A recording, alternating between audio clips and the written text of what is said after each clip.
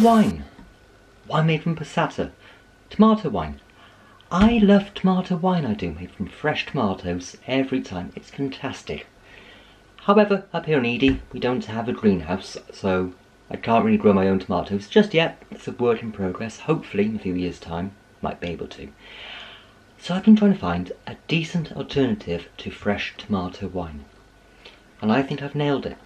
I think I found the perfect alternative to fresh tomatoes in winemaking. Tomato wine is the type of wine that really does not taste like the raw ingredients.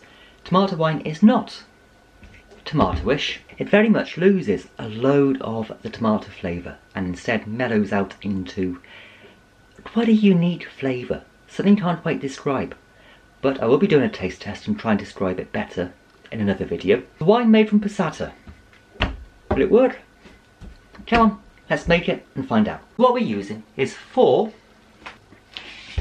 500-gram tubs of Passata. So that's 2 litres worth of tomato Passata. You can use tinned tomatoes.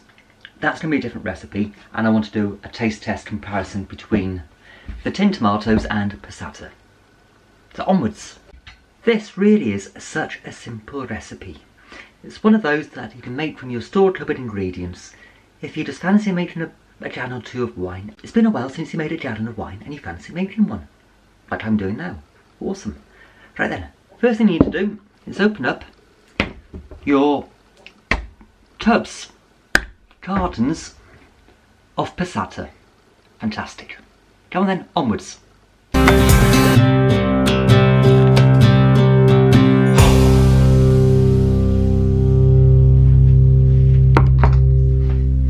And then, all you really want to do after you've opened up your Passata is pour it into your demijohn.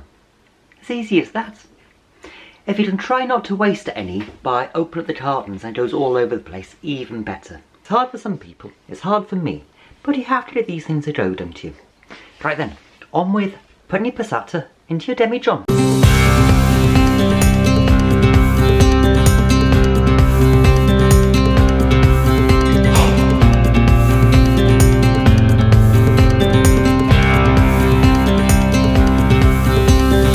And repeat with the 4 500-gram cartons. 2 litres if you buy a big batch of it. Or make your own. Homemade Passata is brilliant, so give that a go. Awesome. Anyway, pour all 4 in. Fantastic.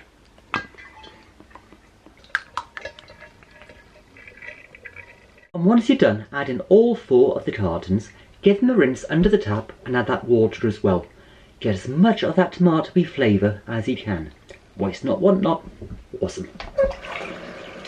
With your 2 kilograms of Passata added, you want to add some sugar.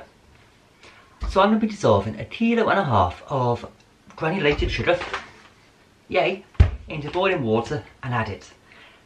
Because I rinsed out the tubs of Passata, I have about 1.5 litres worth of room left in the top of my demijohn. So I'm going to add sugar, 1.5 kilos of sugar to 1 litre of water. Dissolve it well and then add it. So come on, that's the next step. You ready, boy?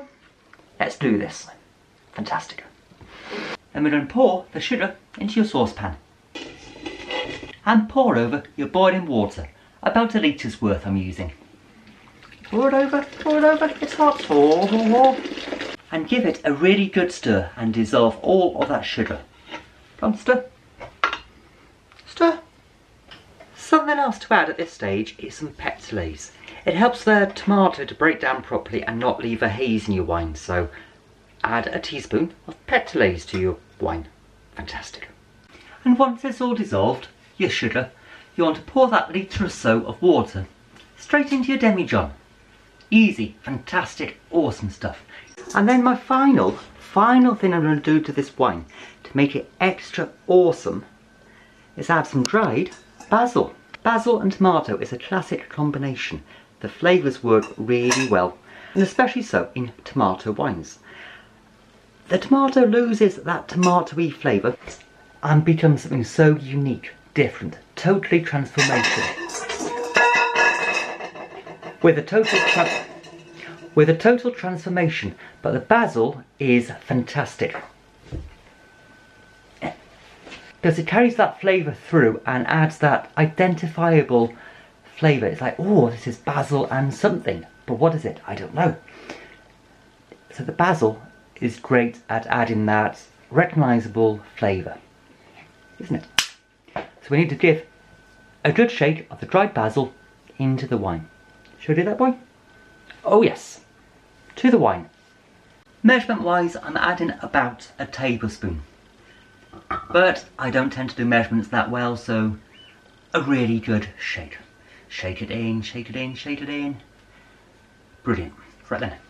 Next then, give it a good stir.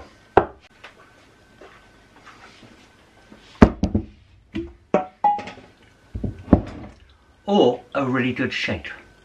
Just a job. Anyway, now it's time to add the yeast. I'm going to be using a sachet of CrossMyLoof instant yeast, dried yeast. But what variety, what type? They have so many options on the website.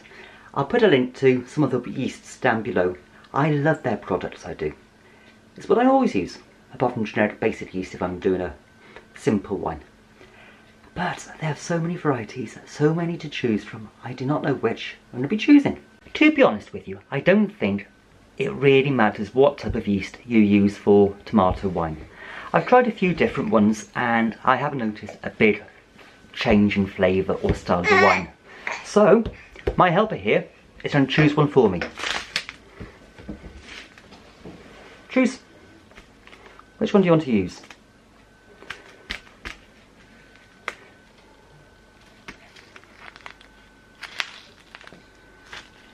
Good choice.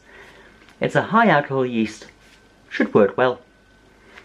So now just pour the sachet in to the liquid.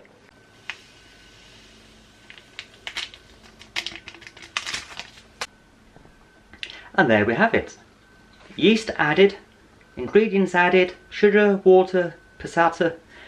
All we need to do now is fit an airlock, let it stand, then rack it off occasionally, and hopefully in a few months I'll do a taste test and maybe a comparison between the tin tomato wine, which I'm about to make, and the Passata wine. If you want to check out the tin tomato wine recipe, I'll insert the link to it up by here. And the taste test will be done soon. Have fun now.